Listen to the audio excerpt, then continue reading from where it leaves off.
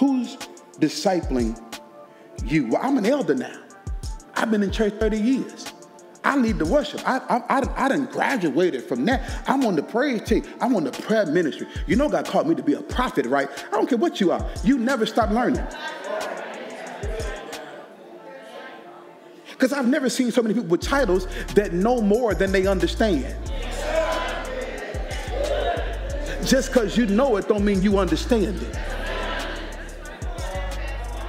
And if you don't understand it, you can't even rightly divide it, and there can't be no fruit in your life. He says, my people are destroyed because of a lack of knowledge, not because there's no knowledge. They refuse to receive it. Who's discipling you? Who can pour into you? Who can give you wisdom? Who can check you? Who can help you understand the scripture? Who's assigned to help you with your marriage? Who's assigned to help you with your children? Because whenever you want to advance in life, God connects you with a person.